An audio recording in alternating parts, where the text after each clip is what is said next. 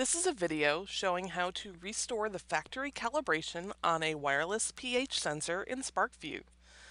I have already paired a wireless pH sensor via Bluetooth to my computer in SPARKvue. Select pH to be brought to a display window. You can change the factory calibration from any type of display.